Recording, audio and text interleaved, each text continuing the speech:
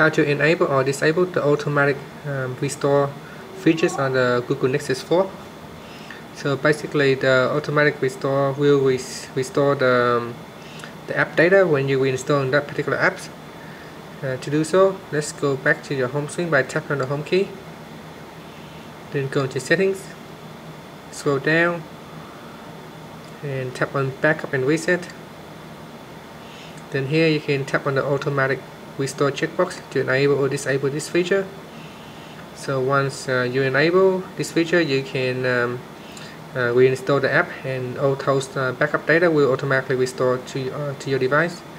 Now keep in mind that you need to have a backup on that particular Google account that you already have before. Otherwise, if you haven't got backup, then there's nothing to restore. Tap on the home key to finish. Thank you for watching this video. Please subscribe to my channel for more video tutorials.